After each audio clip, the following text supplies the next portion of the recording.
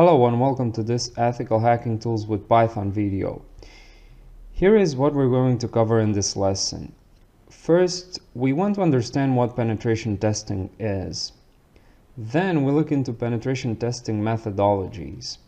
And then we take a closer look at the PTES methodology.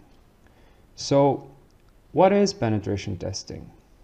In his book, Python Penetration Testing for Developers, Christopher Duffy, a cybersecurity expert, defines it as follows. A penetration test is the practice of assessing an organization's security strategy's ability to protect critical data from the actions of a malicious actor.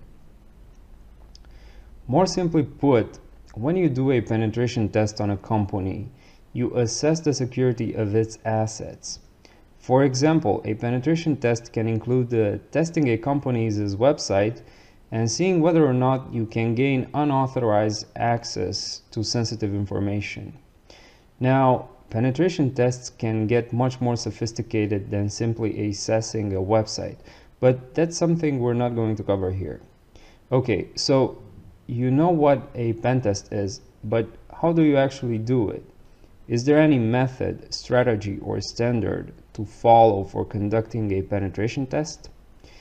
In fact, there are quite a few. So we have the Open Source Security Testing Methodology Manual, or OSSTMM.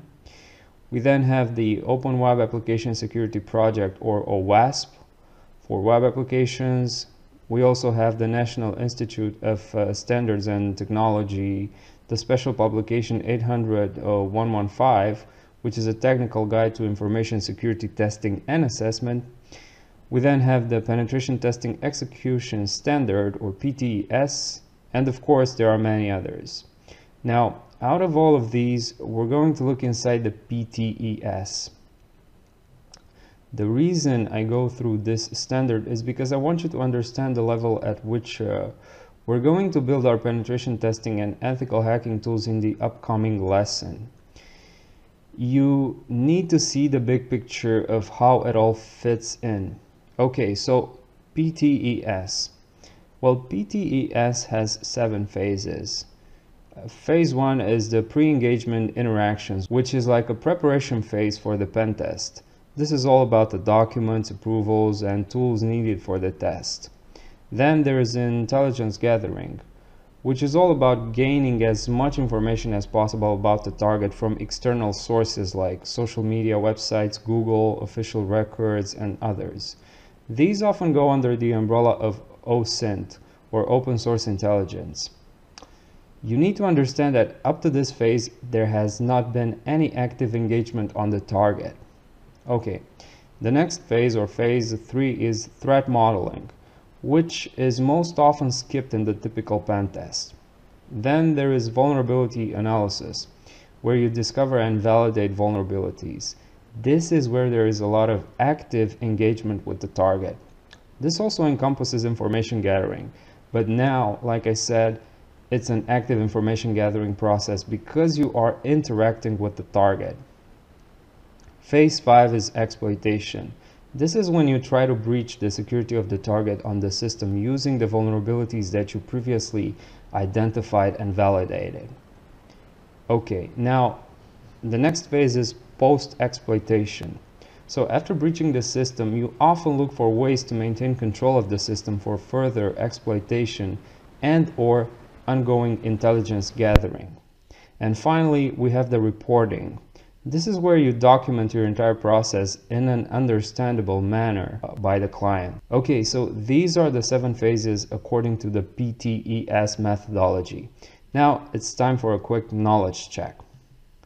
So the question is, what is the main pen testing methodology discussed in this lesson?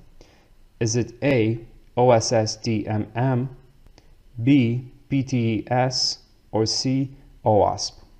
OSSTMM and OWASP have only been mentioned briefly, while PTES is the one we focused on.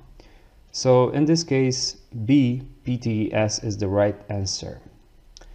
Now here's another one. What phase of the PTES methodology involves active information gathering?